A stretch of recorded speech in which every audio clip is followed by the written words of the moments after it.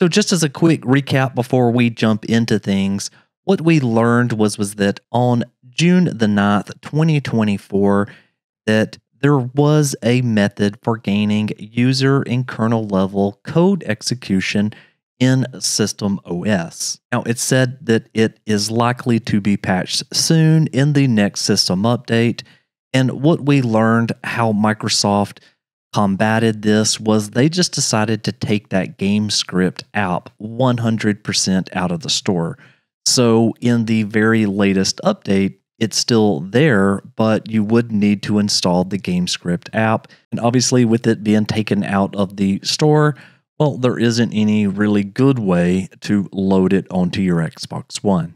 Now, we saw that they provided some instructions of what you would need to do, and that myself and then a bunch of other YouTubers went ahead and created a bunch of guides for doing this. Back to today, that is no longer something that you can do because, again, GameScript is no longer in the App Store. We also learned that you didn't really need this device microcontroller because you could download an app from the App Store that already had copy and paste functionality. So you could just put the proof of concept code as a text file on a USB drive and then be able to insert that into your Xbox One and be able to copy and paste from there. Now, it was mentioned down here at the bottom, the actual exploit author. And so from there, we started monitoring their Twitter account. And what we learned from their account was that they had stated that this is not a jailbreak, that System OS is the virtual machine where the apps run, and that the exploit author stated that it will not allow piracy. Obviously, there's parts of that I believe aren't necessarily true, especially with what I know you can do with dev mode. But hey, what do I know? And they provided this script right here, which would basically let you go ahead and run this on your own device. They stated that there is a couple of parts to this, but the difficulty at the moment was KASLR, and that stands for Kernel Address Space Layout Randomization. I'm not even pretending to know the details here. And then right about that time, as I was monitoring other threads that they were in, they had mentioned for people interested in using the technique described in the blog post, I was told to relay the following. Basically, Warhammer Vermintide 2, any edition, digital or disk-based, might also work, which is why I was recommending folks check it out back on June the 13th of 2024. Which, if you go to this URL right here, you will see that basically the only reason you needed that game disk was to dump games on a retail. Now, there's tons of people that, again, are stating, how can you even dump games on Xbox One when disk-based games don't have the whole game on the disk? And that was obviously quite a bit of a concern for Vermintide 2 because we didn't know what will happen once we put that disk into our Xbox One. And that's obviously what I will show you in just a second. Now, going back to the original story, if we go and check out Emma's Twitter, we can see that on June the 20th, 2024, she wrote back and said that KASLR is no longer an issue, and now we're back to being able to leak object address, and shared this picture of progress. Now, I've been monitoring this person's account, and I haven't seen anything that has been, at least in the recent tweets, relating to this. A bunch of other things, but not relating to this. This obviously is the person that we are waiting on in order to update that POC.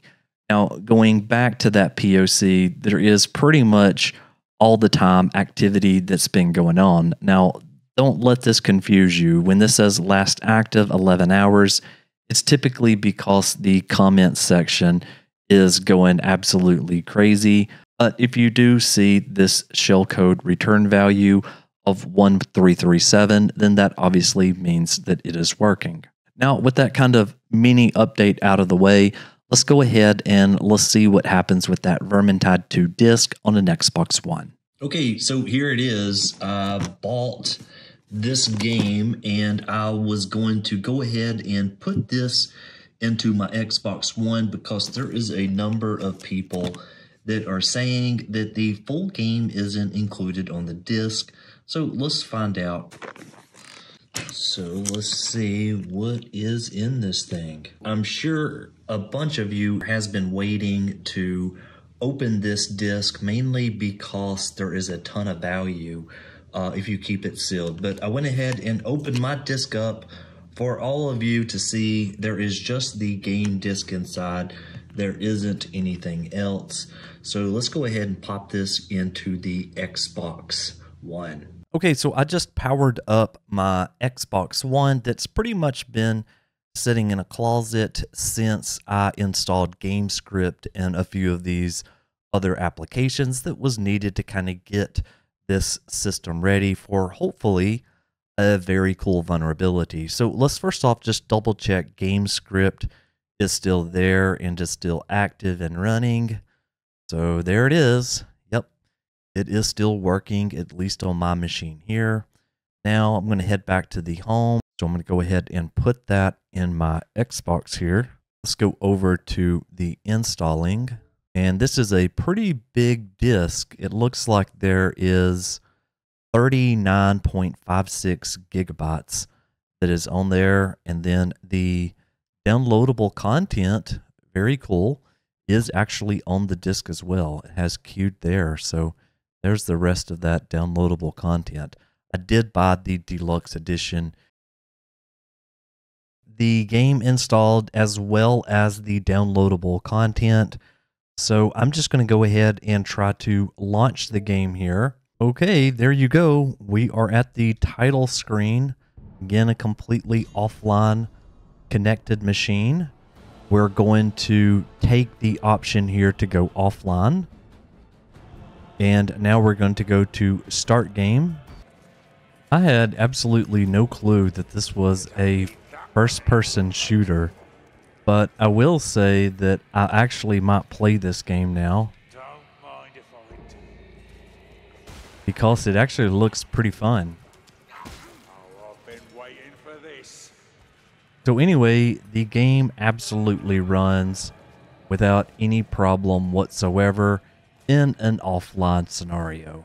So yeah, I just kind of want to wrap up this video with, if you do have the disc version, obviously if you put that inside of your console, the full game is actually on it, even including the downloadable content. So for now, we're really still just in a waiting period. It seems like there's been quite a bit of progress made, but still pretty early just to tell. Anyway, thank you so very much for watching this video, and don't forget to give a like on this video if you liked it, and subscribe to the channel. I'll see you on the next one. Michael, out!